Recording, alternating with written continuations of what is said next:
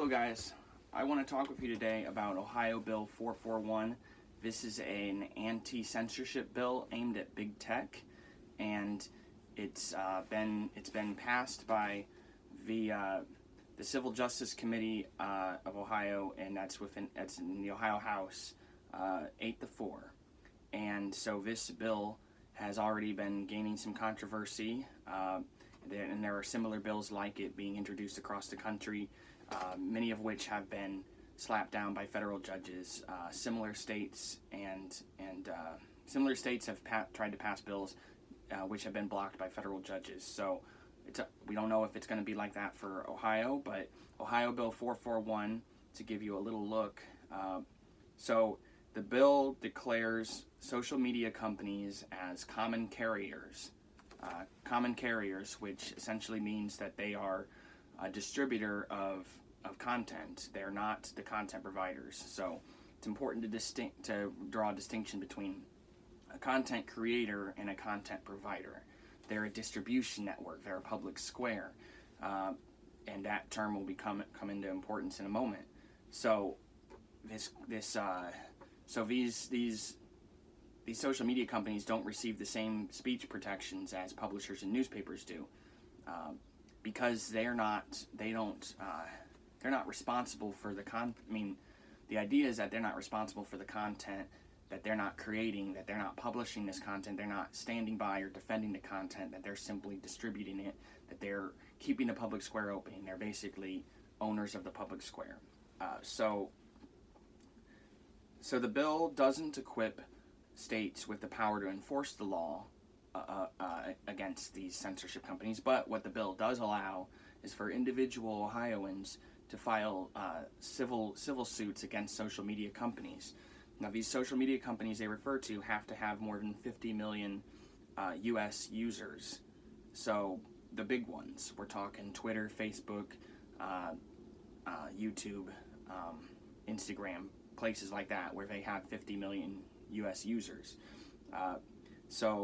And these companies, if they block, remove, or otherwise restrict any Ohio or individual of Ohio from their site, then these Ohioans under this bill 441 will be given legal recourse against these social media companies, these large social media companies who operate across the world, but mainly in the U.S.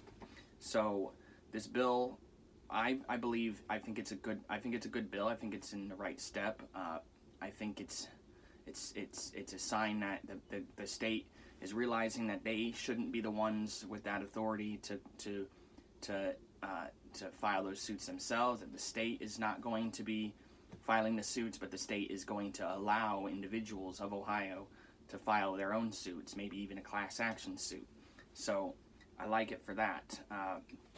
So the bill has been opposed by the ACLU, and who the ACLU believes that it gives the state too much power, but I disagree, because the power really lies in the individual Ohioan and the legal recourse that they're given based on this bill.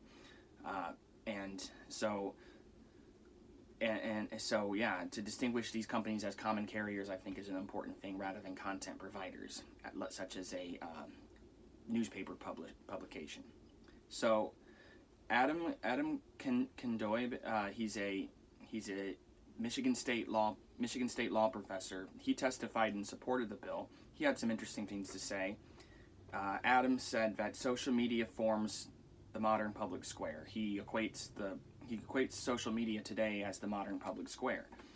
He calls social media companies political actors who censor and silence those with whom they disagree.